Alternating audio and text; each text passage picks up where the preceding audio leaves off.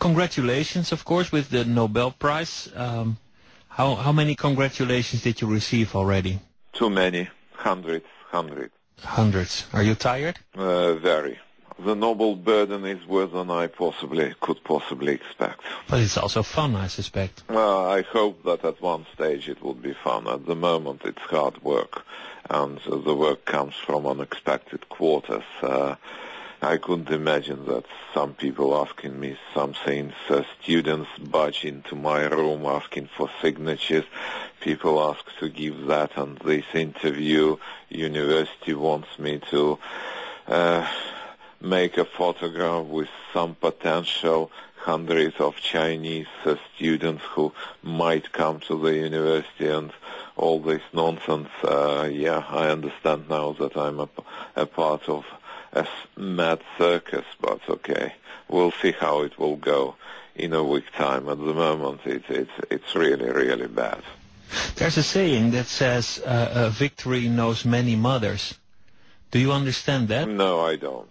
Well, that means that a lot of people try to claim other people's success and try to say it's a Dutch prize, it's a Russian prize, it's a British prize. In this possible sense, yes, indeed.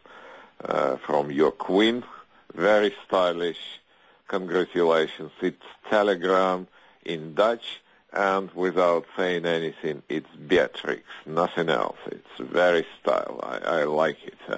Nijmegen, the University of Nijmegen sent out a press release saying that they congratulated their scientists for their Nobel Prize. They try to claim it too. What do you think of that?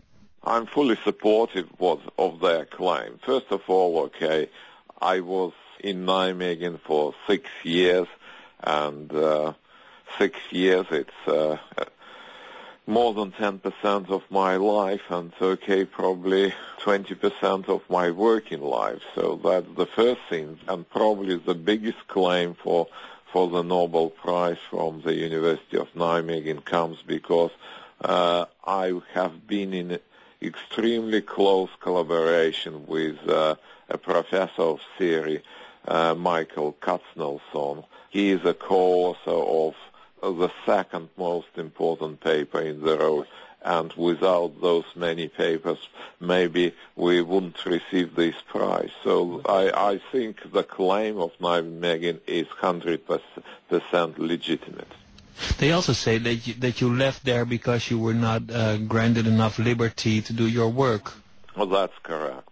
In Nijmegen, I didn't like the academic system, which is a little bit hierarchical. I was explained by people at Nijmegen this ridiculous thing that I'm not their colleague. I'm not a collega.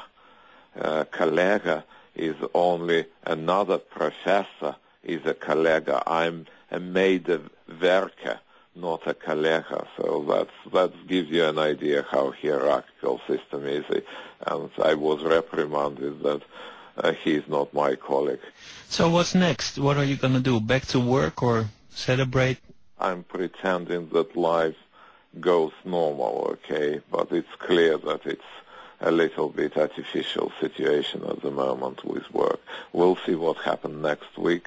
I'm freshly cooked Nobel Prize winner. I do not have an experience in winning Nobel Prizes.